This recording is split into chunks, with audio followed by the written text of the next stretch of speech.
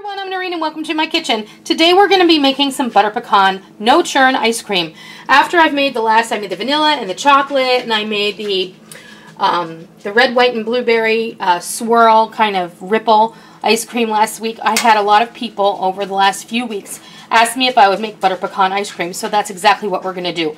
Now this is a little bit of a different take on it, but it is all the same principle. So we start with 1 can of sweetened condensed milk, and then we add a half a stick or 4 tablespoons of melted butter, because after all, it's butter pecan, right? And I know this sweetened condensed milk is sweet, but we're going to go ahead and we're going to add 1/4 cup of pure maple syrup. You can leave that out if you want to, but it really does enhance the flavor. We're also going to add a teaspoon of maple extract. That's totally optional. A teaspoon of vanilla extract and a half a teaspoon of butter extract. Give these a good stir. Oh my gosh. We're also going to be adding about a half a teaspoon of salt, because you know you always need a little bit of salt in sweet things. We're also going to be adding, this is 1½ cups of chopped and toasted pecans. In fact, they're still a little bit warm. I toasted them in my toaster oven. Yeah. Oh, that smells amazing already, I have to say. Okay, now we're going to go ahead and fold in half of our whipped cream. This is 2 cups of cream that I have whipped. Folding that in.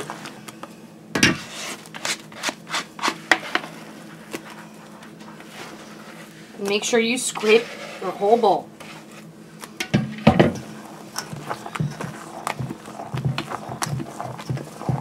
And that's how hard it is to make butter pecan ice cream. I have my prepared pan over here that I have triple lined with plastic wrap.